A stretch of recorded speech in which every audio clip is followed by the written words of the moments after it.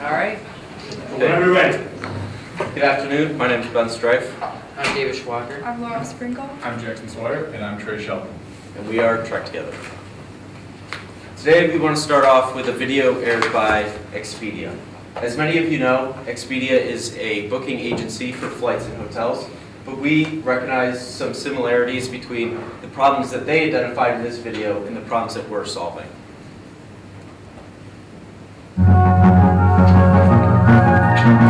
I actually have a lot of unused vacation days, but where am I going to go? I just don't have the money to travel right now. I usually just go back home to see my parents, so I can't exactly go globetrotting. I have friends to go with that go, but I don't want to travel by myself. Someday. There are no more excuses. Find the hotel you want and the flight you want, and we'll find the savings to get you there. So in this video, we learn about this individual that has the time and desire to travel, but she doesn't have anybody to travel with. Therefore, she postpones her trip. In Trek Together, we are committed to helping people like her. Trek Together is an all-in-one social media website where we help the travelers that don't have a partner and are beginners at travelers and aren't very experienced. So some features in our website is you can travel with other users, post travel information and recommendations, rate and review travel destinations and partners. Our customer segment is anybody the age of 18 to 35, kind of like the college age, like in college, out of college. Active on social media because we are a social media website, and since we're talking about like traveling with people from the internet, you have to be reliable on social media, so we want a large social media presence. And we basically found two main competitors, those being Travelers Meet and Travel Buddies. Travelers Meet was a very basic, it didn't have all three key components that we had into Trek Together. It was just the pairing of the travelers, and it only asked for basic information such as your name and basic information for just a beginning of a profile, and then we didn't feel it had a large enough customer base to really find anyone that you really wanted to travel with.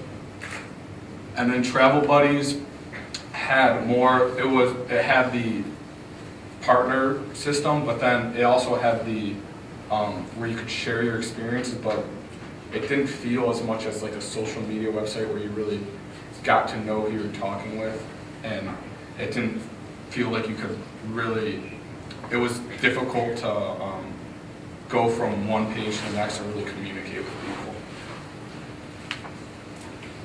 Oh, and then Facebook, we also used Facebook to reach our customer segment, where we also use this to advertise on a lot, to get them to our landing page and to get lots of page views so people would be familiar with what Trek Together was. And as Jackson touched on, we use Facebook a lot for our advertising, and we set a budget, a daily budget of about $5 per day, which would get us an estimated 5 to 19 clicks per day. And we set the boundaries of who we were going to advertise to based on their interests, such as social media, backpacking, friends, leisure, and shopping, fashion, just to narrow down the people that we were targeting. We were able to get we were able to reach 66,000 people in about 27 days of advertising. So we only spent $135, and we got 220 people to our website from there. And our total addressable market was about 130 million people. That is the people who are traveling within the United States, adults who use social media. And then for our SAM, we narrowed that down to about 35 million people. Travelers ages 18 to 34, so in college, just out of college, wanting to travel, but don't necessarily have somebody to go with. And then they frequently use social media. So for our MVP, we used a website that we made. We were getting people to our website with our Facebook advertising, but we realized that we weren't getting a whole lot of subscribers at first because our advertising was taking them to our Facebook page where they'd have to click on the link from there and then bring us to our page. So we directed the link to take us directly, or take whoever clicked on it directly to our page, and to take them here where we have a little blurb about what we do and who we are. If they scroll down, they end up finding a more detailed explanation of who we are and what we want to do. And they can sign up here. And What's the website? it's trektogether.squarespace.com. So for our MVP, our main referrer was Facebook, and we were averaging, once we started getting people directly to our website, about 2 to 10 page views per day, and we had about 110 views this month. So for our MVP overall, Facebook was not the best way to reach our customer segment, because even though we were getting a lot of people to come to our website, we weren't getting as much people actually subscribing as we wanted. So we need to drive even more traffic to our website, but try and narrow down more precisely the age range we're looking for. Did you use income at all? It was, Never mind, I can save that question. Okay. Keep going. So moving on to our revenue, we decided that we're going to make money through advertising just because we're looking at our competitors and then we saw that they're not charging anything. So we figured, you know, why would we charge money? Because if you see something that's free and it's something that you have to pay like $10 a month for, you'd probably go towards the free product or service. And we decided we would charge $30 for like every 1,000 people that you get to your website. Just because through our Facebook, we're paying $5 to get like 10 people to each page. So like we spend about $150 a month, and we get like roughly 300 people. That's what we're supposed to get. And then after doing some research, we figured that that big companies, they're willing to pay to advertise. People that always go to Super Bowl commercials and are paying millions of dollars. And then we figured that this would be a good number just like to charge some companies. And then going to our 5-year revenue, our first 2 years, we don't really do as much just because we have to get people to our website and then get them to go to whoever we advertise to. So, and then with our SG&A costs, our first year is $11,000, and we're not really making as much our first year.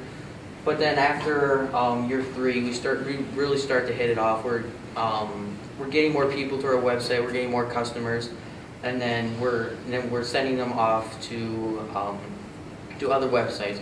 For example, so we match up people to travel together, and then after they found their travel companion, then we like recommend Orbit or Expedia or whoever to book a hotel or book a flight or etc. And then our SG&A costs, it consists of insurance such as liability, property, cyber insurance, and then we have a website fee that we have to pay each month just to keep it up and running.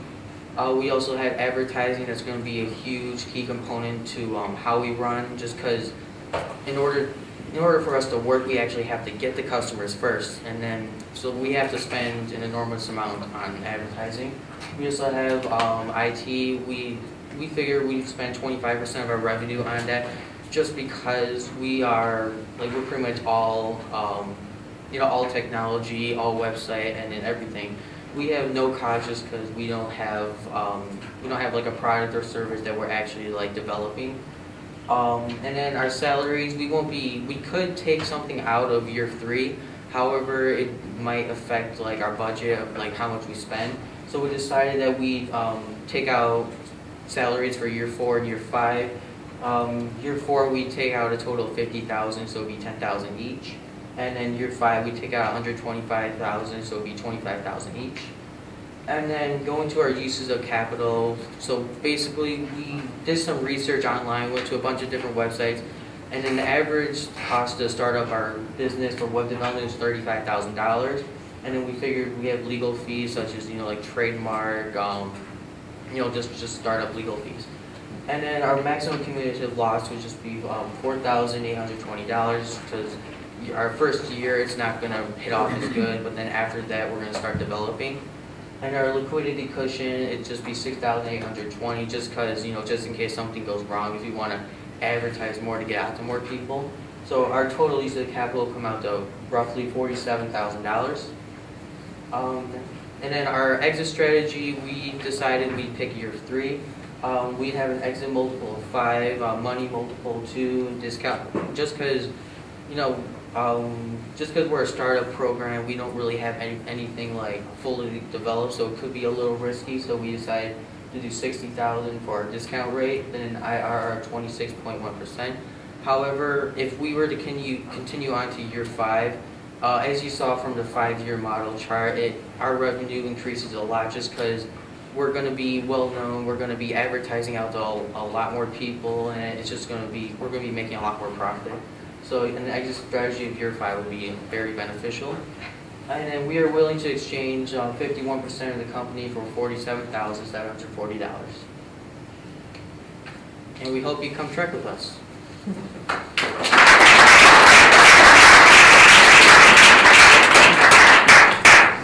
Why are you willing to give 51% of your company away so quickly up front and so early in your life cycle? When we were on our financial model and on the validation page, for our exit strategy for year 3, it said that our post-money validation was about $100,000. So then it told us that it'd be in exchange for about 51%. But, so, if we fund you, you are no longer entrepreneurs. You are now employees, because we control you. So you might have a great idea, but you're gonna sell it, and it's great, you might get some money, but now you work for us. Instead of you having control of your destiny and seeing this vision come through. So I think you wanna kind of re-examine that. That number can be anywhere up to 50%. But it can't start with a 5, it's got to start with a 4, because you want to run this. This is your baby, right? Okay. So, Yeah, that makes sense. I don't know where your projection came from, but you maybe can sell it that way, but you're out of business, I think. Yeah. Can you help me understand the UVP against travel buddies against? You know, they're in 170 countries.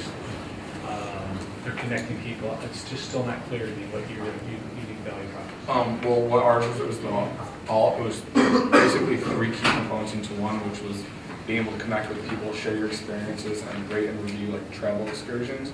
Where travel buddies, they had Okay. yeah, but then there wasn't really the reviewing and rating where you could review. We wanted to also be able to review people, so like, I know it sounds kind of weird, but like, be able to travel with is my opinion. Is that what you're looking for? Yeah, so like seeing someone's traveled with this person before, so we know, or you know you can travel with them, they'd be a good person to travel with. And then also when you go somewhere, knowing you can look right on the website, on Trek Together, and see that where they went and what they enjoyed in that area. Sure, almost doing like an eBay type of scoring system. Yeah. Give us some examples. What do you Number of mean, like snores rate a traveler? or snore factor. All Right. subjective. Right. What do you know about the competitors in terms of like their revenues or, you know, increases? You know, to top off what he was saying, when we first started up and we saw Travel Buddy, we decided to make accounts and like test it out, you know, see their flaws to see what we can do better. And when we were going through the accounts, like we saw like a ton of different people, but it looked a little sketchy, you know. It wasn't really, we didn't really feel like it was safe just on that website, so that's what we want to do. That's the big problem I have Yeah. with this concept is, you know. Yeah, so that's what we want to do with the sense of. Yeah, I want to hear it. It's a big problem I have with the concept is it just seems like a big risk for, you know, going into a travel event with somebody you don't know. And that's why I'm asking about the competitors is, are they big, huge, publicly traded companies that are doing really well, or, you know, I'm not companies that are getting sued on a regular basis because somebody gets attacked in a. I'm not completely sure how they make their money, but I'm just a guess. They have these travel tour pages and hotels, hostels. Maybe they sponsor travel tours. Well, Travel Buddies is definitely growing a lot faster than the other one is, because now they're putting out an app, and in checking in more recently, the app is a lot newer, and they seem to have a lot more people starting to come in just over this year. Are you familiar with Airbnb? Yeah.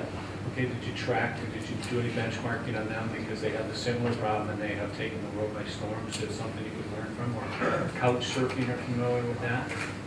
As an industry? That's who you're targeting here. You're targeting people that are willing to take some risk, and there's a massive industry out there. You should try to understand how they're getting by some of the safety issues. And they do have some qualifications. One of them is Facebook, that they have a Facebook account so you can track who they are. I would encourage you to look at Airbnb and couch surfing as an industry. Yeah, because what's going to happen here is this. I'm going to sign up for this. I'm going to travel to Tahiti, and someone's going to say on my profile, well, he snores, you know, he doesn't shower every day, and, you know, he just can't get the food in his mouth, it gets everywhere. So now I've got this profile out there that I've got no real interest in further participating. In fact, I'd rather bury my head in the sand because that's not going to be very much fun. eBay does a pretty good job at that, where it's a positive and negative, and it doesn't allow you to opine. I think you get like 50 digits in there, so it really shrinks that. But that helps that, because I'm wondering why you're not a dating site, quite frankly. I mean, you're kind of that, right? You're going to take a risk, and is this risk going to be over lunch, or is it going to be over 3 weeks, in the Amazon? I don't know. It's risk. But it's risk. But to Greg's point, you can find your way through that. The industry's already formed. Yeah. Risk has been taken care of. You can check another one. You just got to figure out. Meal sharing is another one where they share meals. People come into your home and they have to vet that. So the industry is growing here with the security concerns. You just need to figure it out. Would you do me a favor, Jen, would you go back to your numbers page on how you, I thought it was 47 grand or something, how you're breaking that out? Oh, you use a capital? Yeah. Right there, right there. Back, there you go. So, legal fees, I get it, you're probably low on that. Zero. Add a zero. Web development, where'd you come up with that number? This is constructive, by the way, guys, because you've got something here. I'm not sure of the actual website, but we've been to a bunch of different websites, like Build My App, and then there's been one that's like develop my my website, and we put in like the stuff that we require. Like we took out things that like we don't necessarily need for a website. But we install like things like, okay, you need like a sign in, you need a profile, you need to upload like a picture, or, like a matching system. So we put in all that we need, and then it just shot out a number, like some of them was 30,000, some 35, some 40. So we just took like an average of that, and then we got 35,000. Okay, because, so a little bit like the data thing, you guys are a database. Yeah. I mean, you might actually on the side of that be a travel log, but you're a database. So you collect the data on people that want to travel and where they want to travel to. And once you have that data, the fact that you get to find a buddy to travel with is great, but there's also another big play here in taking that data and lining up products that are lined up with the types of travel they like to do. If they want to go to Brazil or to the Amazon, what are the things that they would need to buy along with that? And it's another different model, but it's also, you got that data. That's rich stuff. And I'm wondering if along those lines, since you're really doing an advertising model for your revenue, right? So the key to that is eyeballs and stickiness on the site. You need as many people to come as often as possible to your site and stay on it for as long in order to attract advertisers and get paid for it. So besides, once you build a profile, what are the other compelling reasons to keep coming back to your site so that you can actually build up this database that makes it valuable to an advertiser? Yeah, and the site's cool. I mean, yeah, it's cool. Well, what else can you do on the site? Once you build your profile, you're in. Now, what's the reason to go back? Well, I feel like that's where the social media aspect kind of comes in. It's a little bit like Facebook, where you can communicate with people, talk about travel experiences, and kind of ask for advice on traveling. Like a forum? Yeah. A forum board type thing. Did you ever consider, I'm just thinking along the lines of the point that Cara is making, is giving people a reason to come back, adding value to the experience. These are people who like to travel, looking for reasons to, would you ever do either a quarterly event trip or something of that nature, where you get in an airlines to sponsor a key trip, a hotel, and you package it, and then people travel? I mean, Yeah. is there any value? You got the data on where they want to go, how many want to go, and you can just, you might be in the tour business. And my concern is if the heart of your website is a social, you know, interchange, I'm afraid that that's like competing with Twitter and Facebook. Because that's where people are going to go. If they're on their phone, they're going to go to Instagram or one of their favorite. They're not going to go to a website to socialize with people. So you need to give another reason other than, you know, that's unique. And that's why I think it's a good idea to consider events or other reasons to get them to come to your website, because they can't get that information anywhere else. And that's new and constantly changing. Were there things, Cara, that you did when you were building your product that, I mean, because everyone's going to chase a low-fare airfare. Right. But if there was a competition, how did you try to separate yourself? So one of the type things you do is we built a price alert. We were one of the first to do that. So we would go out and tell people when a price was changing, which would cause people to come back to the site. Well, You gotta go check the fare again. Yeah. So, you know, there's many ways, but can't lose sight of what your goal is. It's eyeballs as often as possible. Otherwise, your advertisers aren't going to want to have a reason to be, and then your revenue model falls apart. Yeah. So you really got to think that through. It's a beautiful site. Ben, go one step further. One.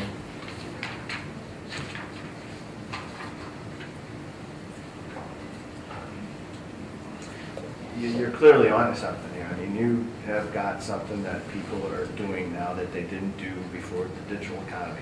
Mm-hmm. Identifying that risk, that elements that Greg talked about on how people get protected in this, getting more eyes on it, the way Cara described, and in figuring out limiting the 5 or 6 other ways you can make money outside of just this, because if you get the data, you can do a lot with it. You might actually think about doing something similar to what Size Meetup is doing and develop a widget that goes on like an Airbnb site or some of these other sites that are already established and have the eyeballs. And, you know, and then the data, they collect the data in your widget, so you have your own private database that you own. And relook at it that way and maybe do a subscription model. I don't know. But you know, that's another way to take it. Good job. Great job.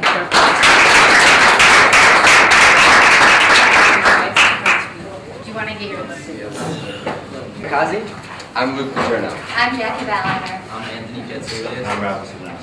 Advancements in technology has been changing every aspect of life. Back in the day, when you're commuting to work, you have on your Walkman, just living, loving music, everything's all good. And also, if you wanted to go somewhere new, you pull out a map. And on this map, you find it. But now, since the technology advancements, you do this all on your phone.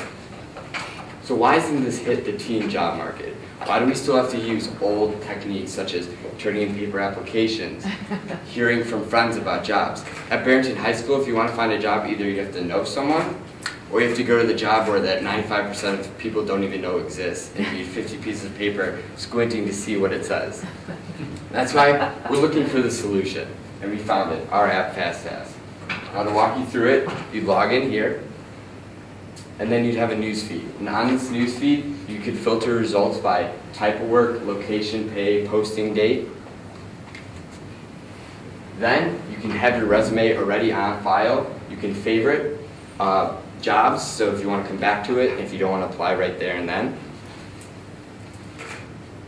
Then we have a map, and on this map it shows exactly the location of these jobs and job opportunities. And we're still keeping our original idea of having odd jobs and having adults in the community posting one-time jobs. So the price will be listed, and you can see the black indicates the adults and the red is businesses.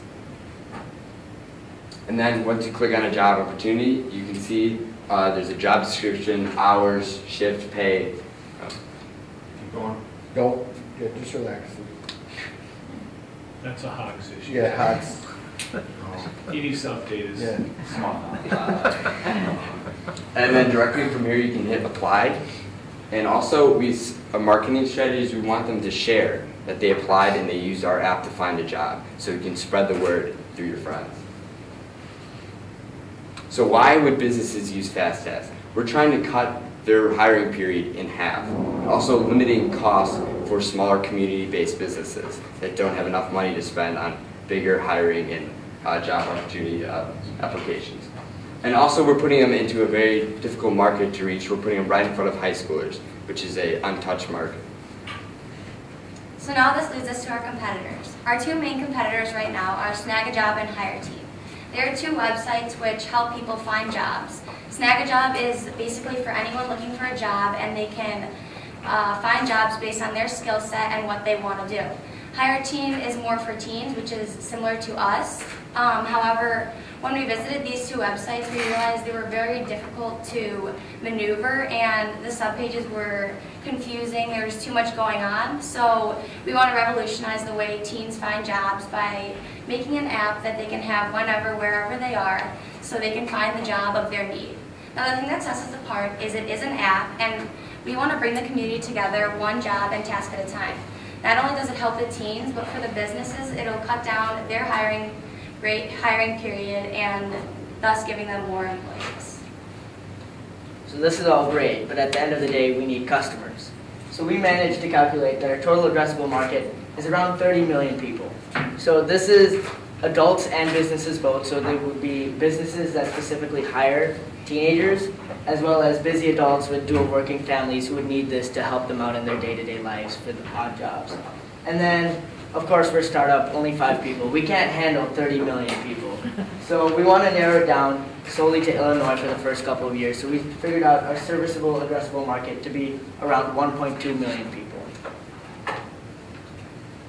Now for our marketing plan for the high schooler. What's a better way to contact a high schooler than social media? As my parents say, I'm glued to my phone all the time. So Facebook ads, sponsored tweets. Also, we want to target high school guidance counselors so they can refer to use our app to find jobs. Also, high school events, local hangouts, and job fairs, we'll put up an info booth to show them. And then our business marketing plan. We've been currently setting up meetings and making emails and calls. Also, we're planning on going to trade shows and also talking with town chambers. Now for the adults, also since it's a new era, social media is big, we're going to use Facebook and Twitter, also town hall flyers, and then magazines, local community magazines and newspapers. For our MVP, we started off by creating a landing page. We got a few hundred views at first, and then we realized that we weren't getting enough views and people weren't staying on our page very long. So then we added an explainer video. This kind of helped to explain our business better, and then we realized a lot more people were staying on our website. And after we put that up, as of now, we have over 850 website views. And then after we finished that, we started creating a list of kids who would be willing to download our app and get it started when we are. And we have over 70 kids that go to this school that have willingly said that they would do our service. Also, we ran a few tasks at the beginning of the MVP stage. We realized with that though, with the one-time tasks, we're not going to be making a lot of revenue off that. So we decided we were going to add the local businesses as a new customer segment. So I mean, having 70 kids to work for you is all good and all, but where are they going to work? You need businesses. Thus, we reached out to many businesses. We started around a lot of large commercialized businesses like Jewel and Walmart and Mariano's. But we realized we forgot the meaning of our company. We're a community. We love our community and we want to be there for our community. So we went to local places like Egg Harbor and local country clubs. And that gave us one of our biggest negotiations we've had, the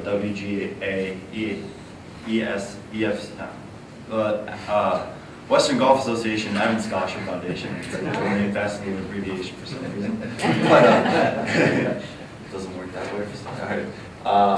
No, but they own all the country clubs in northern Illinois, over 210 of them. And well, what's the main job that a kid can have at a country club? Caddy. I mean, they take it very seriously there, and and we realize that it takes a long time for them to hire their caddies. And our main goal is to cut that time in half. And we have over 17 businesses ready to go that are all willing to pay for our service, and they're all excited for us to get it all started. So what it comes down to is the money. So we set up 3 pricing options. We have the professional option. This is targeted towards the businesses, and this is a subscription. So they pay $25 a month, and they get unlimited access to post on our app. They would get an email version of all submitted resumes, and they could track everything and post as many times as they want. Then we have an at-home option, which is mainly for the busy adults who want to just post one odd job, and that would be $4. And then we have the at-work option, and that's $20. And this is again for the businesses, but the ones who don't want to commit to a subscription and just have maybe like one job for a certain season or something, and they want to post it one time for a 30-day period, they can pay $20 to do that. So then we laid out some of our major expenses for our business. So a major one is marketing, and that's 15%. We decided that since this is an app and the way we make money is through our customers, it's really important to market, obviously. We also have IT, 25%. That would be to maintain servers, make sure everything runs smoothly and efficiently. And then we have a $3,000 legal fee and insurance fee. And this would be simple trademarking and making sure everything is in place and nothing is, there's no hiccups in our company. So then we calculated our 5-year revenue and profit. We found in the first year we'd make around $17,000, and then by the 5th year we would make $443,000. So this drastic growth is by location. So the first couple of years we want to stay, Barrington, surrounding cities, and then eventually keep growing and growing. We would do this through the marketing in these areas. So we might start off marketing to Barrington and then Schaumburg and stuff, and we'd increase our radius and keep going until we market towards all of Illinois. So what we want from you guys. So we set up a breakdown of our costs. $15,000 app development fee, $100 one-time app store fee, and marketing initial $5,000 to get us up and off the ground. So that makes our startup total $20,000, $20,100. We also have a liquidity cushion and maximum cumulative loss, making our total sources of capital $34,000, and that'd be for 34.6% of our company. Along with this, we also have an initial rate of return of 37.2% and a money multiple of 2.4 times. So in conclusion, we have around 70 kids and 17 businesses ready to go. They're all very excited and willing to pay for our service. And now we're just waiting for our app development and the investment opportunity to come. So differing from a financial standpoint, I mean, think of it as investing in your local community. Think of it as investing in a local kid that needs help finding a job, as my friend Luke said. He said we have to go to some job board that 95% of us don't even know. We have to go there, look at all these sheets, and it would be so much easier if a kid just go on his app, which either way he's on his phone all day, let's be honest. And then, and then he can find a job. There are seasonal jobs, there are all sorts of jobs he can do. And don't think of it as an investment in a company, think of it as an investment in your community and kids. Thank you. Yeah, thank you. Any questions?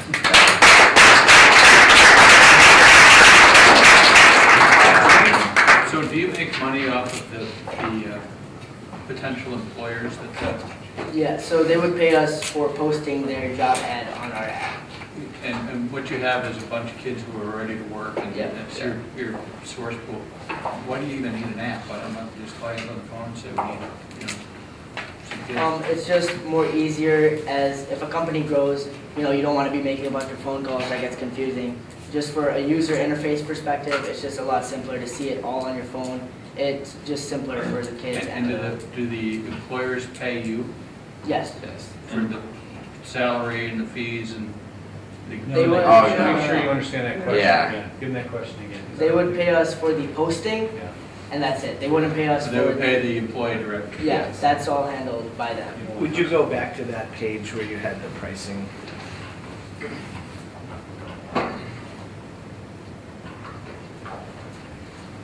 So your first year revenue that you had, like 26,000, I think it was? 17. Yeah, so what is the breakdown of how many at-home professional work You know, how many customers are you going to be selling for that first year to make that much money? We found out, well, throughout the year we'd be expanding, which really helped with us.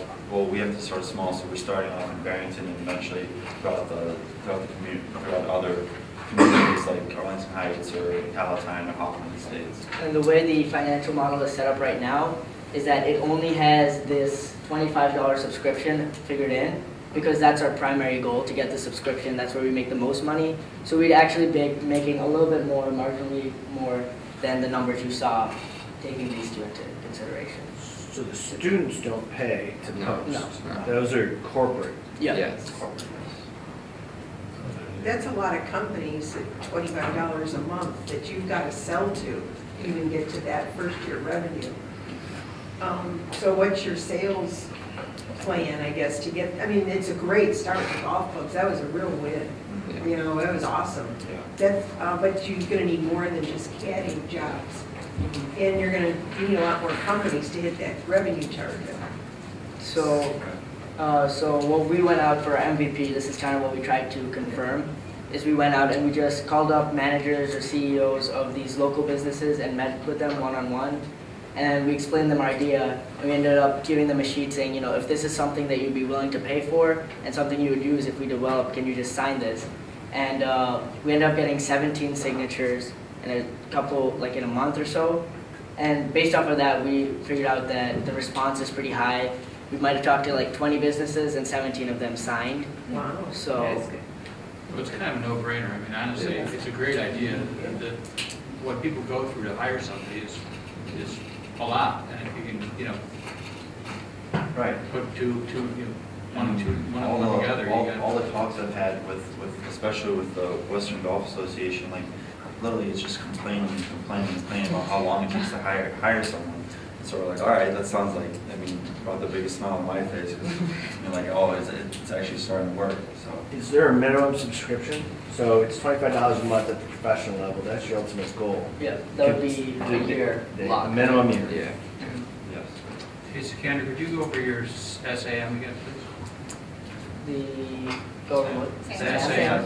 Okay, so our total addressable market would be around 30 million, and that's the businesses all across America who specifically hire a majority of teenagers, as well as busy adults who have dual working households who make above a certain income level to where they have the ability to use their So app. 1.2. That's 1.2 million would be a combination of businesses and yes, and just on adults. an Illinois scale. Did you talk to, you referenced in their high school guidance counselors that they're another portal for you? Did anybody talk to them? Did any feedback from them, or just companies? We did not personally talk to them, but they did say that right now they do talk to kids about job opportunities. That's one of the things they do. Kids go to them and they say, you know, we have this opening and this. So we just thought it would be a good way to reach out to many kids with It one would be a person. lot easier instead. I mean, the guidance counselor trying to find a job for them, you just say, here's an app you can use. It's much more simple and convenient for the kids too. I know personally, just going on an app, and I mean, we go on hundreds of apps a day, and just going on one app, especially for something like a job, which we want money as well. And then, I mean, and also there are a lot of seasonal jobs, which our jobs they're not permanent, they're not concrete, they change. Like, I mean, I could be a lifeguard one summer, and with odd tasks, I could be shoveling snow in the winter. How do you handle, well, let's say any one of you are going to school in a year from now, but you're on there, and you didn't take yourself off, and I'm looking for somebody to shovel my driveway, and I picked your... We would probably follow up. How do you flush it out so that your data is good? We would probably follow up with confirmation if they're active or not. And the way it works you is... post it, and then if someone can, they'll accept it. Yeah. So we're not matching them on it. We're letting you post on our website, and then if someone's free or able to do this, they will accept the task. Yeah, but he's the greatest driveway shoveler in the world, and he's shoveling my driveway, so he can't shovel anyone else's. So how do we remove him from that? So, okay, so what it is it's a live feed, and then the kids would see it, and if they're available and able to do it, they would click on it and say apply.